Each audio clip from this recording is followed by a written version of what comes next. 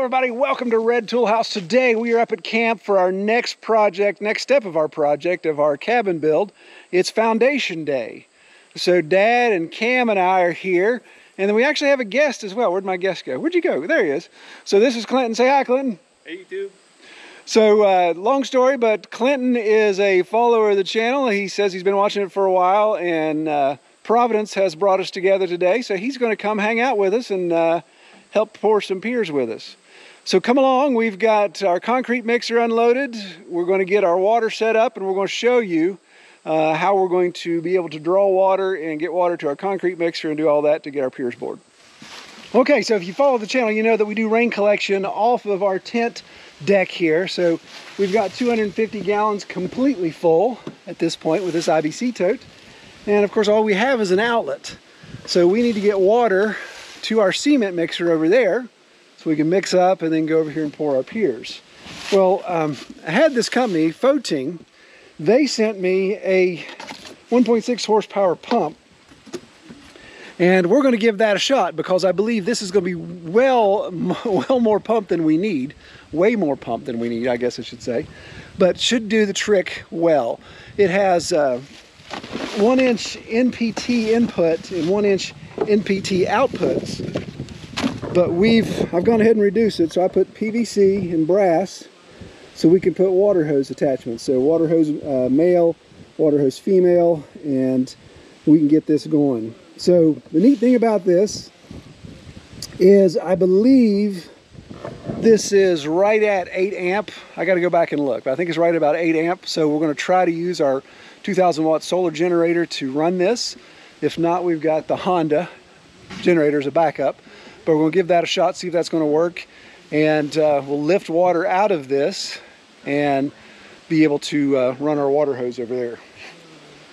My IBC tote thread is messed up, so you may be wondering, why don't you just thread it up there? But those threads are jacked up. I got to get that fixed so I can get my adapter screwed on there. So what we'll do is just drop the hose down, and we have the opportunity to prime the pump here with this this removable cap, and that'll get us primed, and then we'll be able to run. So let me get that set up and we'll see what we can do.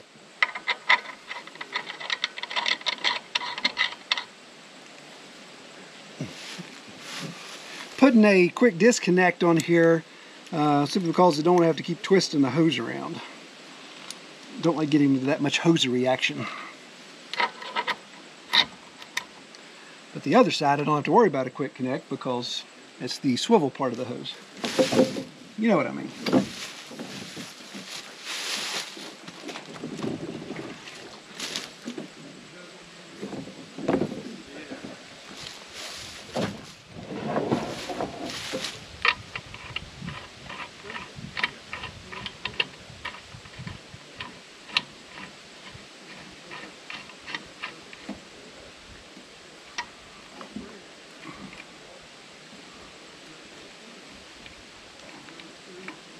Now, I haven't Teflon taped any of this yet. You know, with PVC, sometimes you need Teflon, sometimes you don't. So, obviously, if it leaks a little, it's no big deal here. We get some power, get my spray nozzle, and get all that checked out. I honestly can't remember if this is the inlet or the outlet, so we'll find that out here in a second. And, of course, we'll need to prime it as well.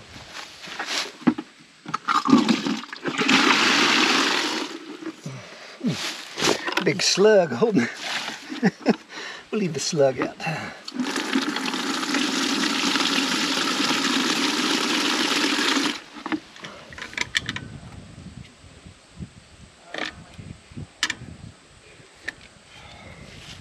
Drink deeply, my friend. Helps if you get it in there. Well, the hose inlet's out here, though. So. Yeah, so you might have enough already. Usually it doesn't take much once the suction.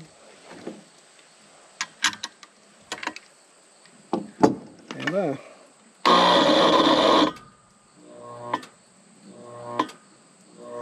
can't run it.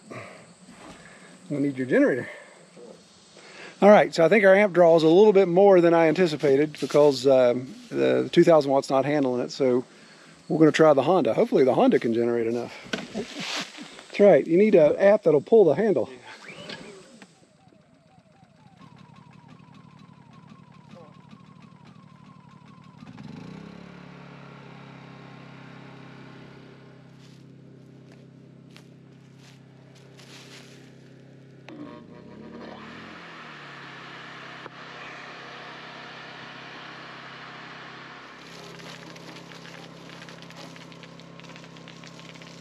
generator up.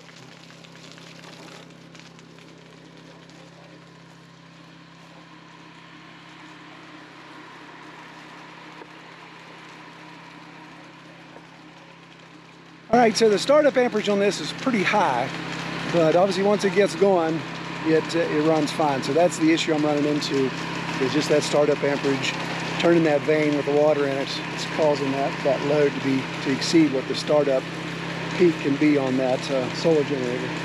So the Honda is taking care of that. You can see we got good water pressure here, getting the air out of the line, so we'll be good to go. So the plan with this pump is obviously to use it for what we're doing today. Sorry, put that back on if you will, Kimmy. But for long term, again, I got to make sure I can power it with either a larger solar system or using my small gas generator to be able to use it here for the cabin to lift water from our cistern that we're eventually going to put in. So that'll be handy for that. And I can put a pressure switch on it, all that kind of stuff. So I'm going to link below the information from Foting so you can check it out if you want to add this to your off-grid camp or in operation. I'm also going to use this. I've got an idea for using this at home to irrigate our greenhouse as well. So could have multiple uses to it. So we'll get into that as we need to. All right, let's get some Piers set.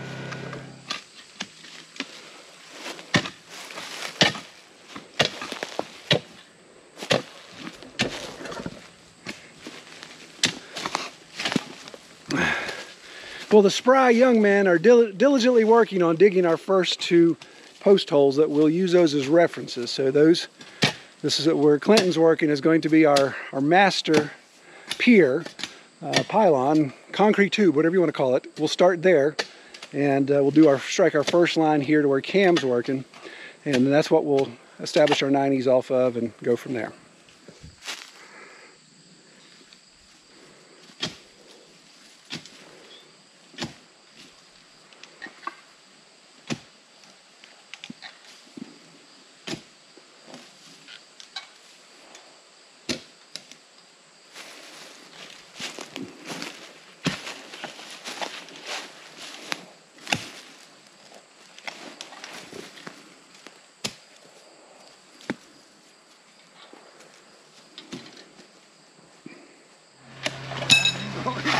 Persuasion.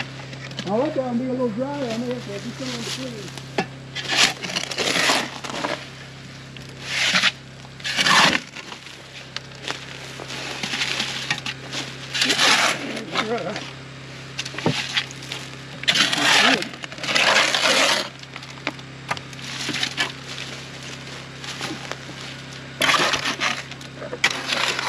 That's what they say, isn't it? Better a little bit more dry than more wet? Yeah. Yep.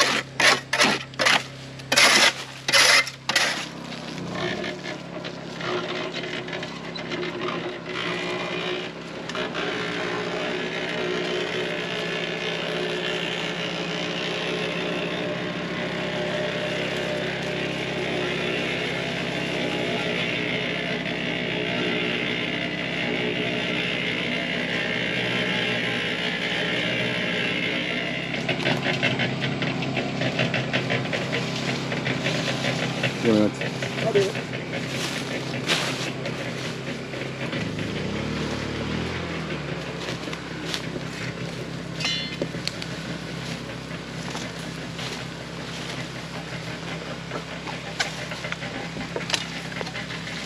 Right there. Look, those people. Right there. Tell me when. You're doing good. A little closer. Just get a little closer. Let's see, let's stop. Back up. Did make a mess, didn't I? I can't see what's Well, going. this wheelbarrow is the wrong wheelbarrow. It's a Gardner wheelbarrow and it's got a wrong nose on it.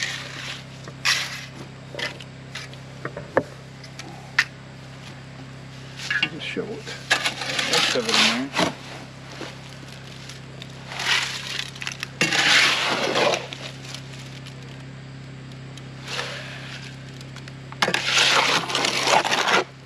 On this stump here, buddy. Sit right there with the other ones. are we going here? Yeah, you're going to just scrape all that into that.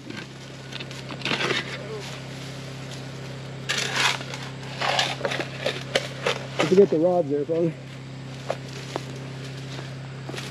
Here, you didn't put any rods in it yet, did you?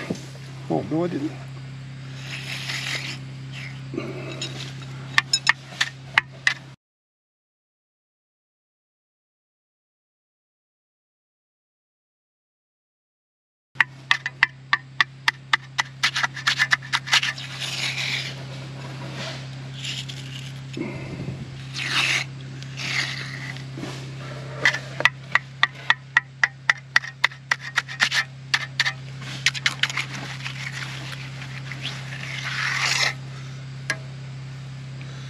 This one has to go this way.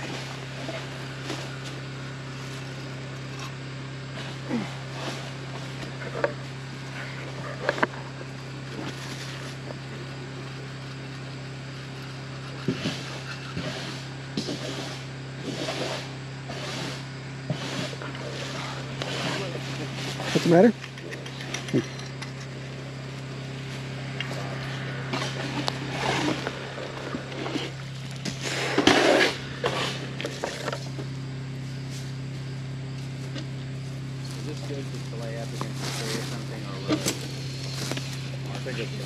Yeah, it'll be all right, buddy.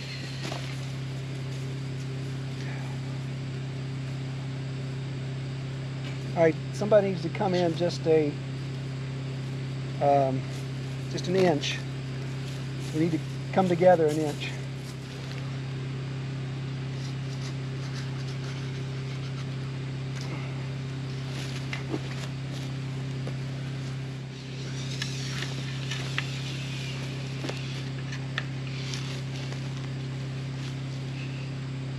It's perfect.